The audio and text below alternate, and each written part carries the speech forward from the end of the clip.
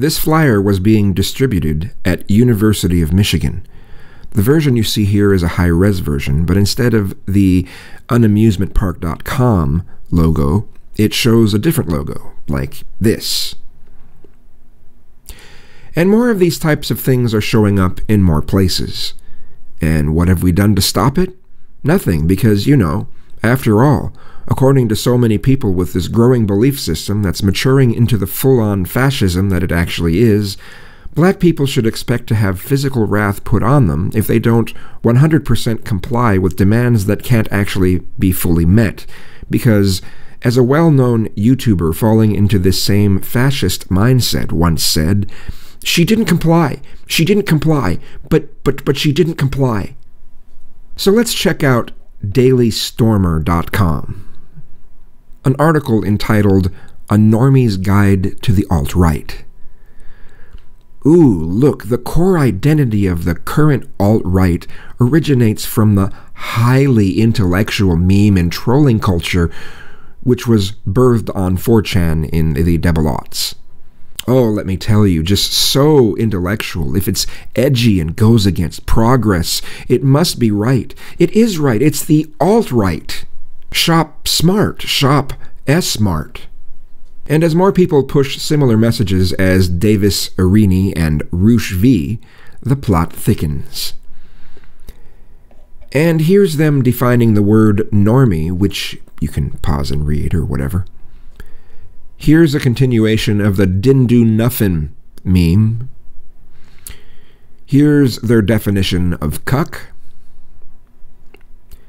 Here's them pushing that whole "it's white genocide" crap. Here's them describing the term 1488. Here's them denying the Holocaust. Here they're saying, if Trump wins, we are going to have an opportunity to directly influence his administration. If we organize ourselves properly and develop a cohesive constituency, the latter we already have, I'd estimate numbering at 4 to 6 million people. If Trump loses, we are going to have an opportunity to very vocally blame the Jews for his loss, which will serve our purposes nearly as much as a Trump win. Either way, the future is very bright.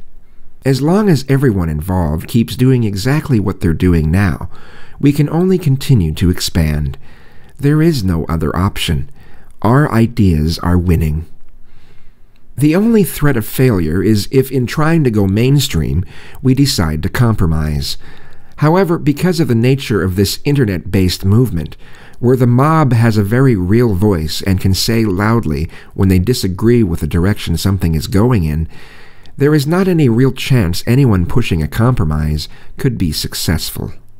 We already have a situation where anyone trying to go soft gets lynched for it, and that isn't going away.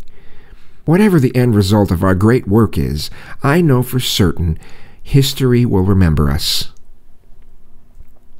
So, some of you want to have certain beliefs without having the label of those beliefs. The way things are right now on the internet, if you support even one feminist principle, then you're considered a feminist SJW regressive cuck. But some of you want to have beliefs that support the majority of principles behind white nationalism and white supremacy, with only the part about Jews being what is often differed from. And we're not supposed to label you as white nationalists or white supremacists? And we definitely aren't allowed to say that you're the real regressives that are repeating the exact same patterns as to how the Nazis came into power. And we couldn't say that. That would be offensive. And how dare you say bad things about our regressive beliefs? Because, only people who say edgy, bigoted things are intellectuals, right? Some people who try to make themselves look like open-minded and welcoming people will actually defend white nationalism as if it's a good thing and then be all like, white supremacy is bad, and we're not the bad guys. Nationalism is a good thing. As if the outcomes of either ideology is substantially different from one another. It's kind of looking like the only way we can really fight this is to support the government cramming multiculturalism down everyone's throats, and potentially, in the future, support the idea of a one-world government that also pushes for multiculturalism. Yeah, I know that's a hard one to swallow, but the patterns that are coming up, a culture war of sorts, people declaring that white people are specifically under attack, is being led by the regular right wing and the alt-right. The method of taking care of this disgusting, growing mindset is not to be pushing for somewhere in the center. The result may eventually show itself more in the center, but the method of doing it has to match the force of the opposite side. If you just push for more of a centered position, they will still take us heavily towards the right.